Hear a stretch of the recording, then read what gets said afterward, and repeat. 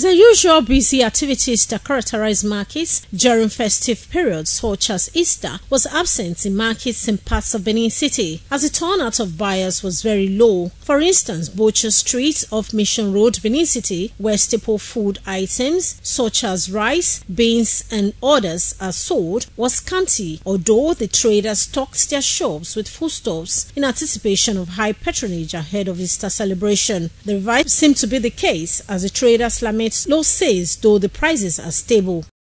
Goods are available, nobody is buying. Thank God, government is trying to see that most of these products now are made in Nigeria. But despite that, there's very low turnover, there is low patronage. Business is somehow, now business is not moving well. Due to how the economic is now, things are not flowing well and we have been driven up and down, so people no longer come to the market. It has reduced. Before it was 17,000, 18,000, but now we sell it 16,500, 16,000. Traders of New Benin Market also complained of low patronage as they attributed the low sales to economic situation in the country. No market, we just sit down, don't sleep, get up, sit down. Market not there at all. This chicken when you carry, how much? No, 4,000. Yes, sir.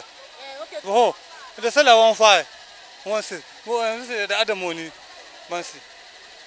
Some buyers said even though the prices of foodstuff is relatively stable, their purchasing power has been reduced due to lack of money. I'm a civil servant and we have not been paid, so I just bought the little I could afford. It's money, there's no money in town, so everyone is just managing to put everything right.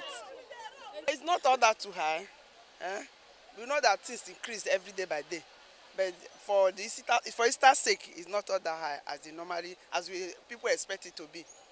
Easter is marked annually by Christians all over the world in commemoration of the death and resurrection of Jesus Christ. Deborah Ogbeifun reporting.